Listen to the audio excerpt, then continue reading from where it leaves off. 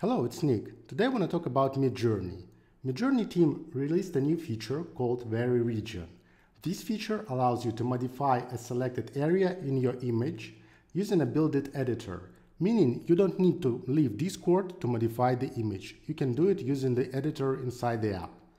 And to show it how it works, I need to first enable the new feature called Remix Mode.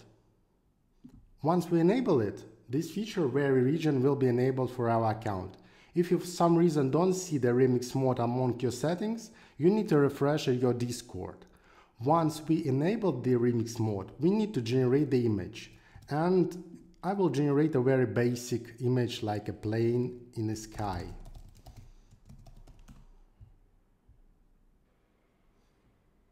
Now we need to choose the image that we like, and from these images I think I like the second one.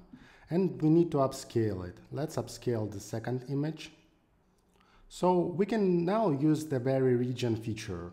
Once I click it, I will see the built-in editor that allows us to select the area. And by the way, we can use the rectangle tool or lasso. I will use rectangle. And I will say that I want to add a dragon, red dragon, next to the plane. Should look really great, I think. Once I click it, the tool will use this as additional input to generate a new set of images that will combine two results. The first one that was generated for us, and the new command that will apply to specific area that I selected.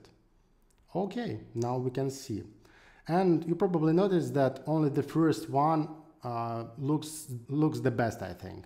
The second and third images doesn't look really well, and the reason for that is that sometimes tool doesn't generate proper image when you use Vary Region command. And it's kind of fine right now because this feature is still in a beta.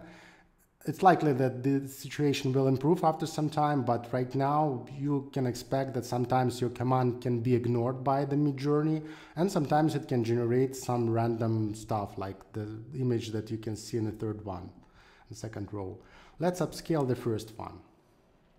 And if you are not new to the Midjourney, you might be wondering why Vary Region called like a new feature, because it was available before. And the reason for that is that right now, the tool allows you to use another text prompt for the selected area. And if we disable remix mode and try to use a Vary Region again for the image that we generated before, you will see that the text prompt disappeared. And when we select the area for the image and click Submit, it will simply generate a new version of the image based on the original prompt. So it won't use additional input like a red dragon that I used before. And it will likely generate the new image that will have slightly different section to the bottom part of the image because I selected that area to modify it. Yeah. So you can see that only the bottom area of the image was modified and the top area stays the same. So this is how this feature works. Thank you.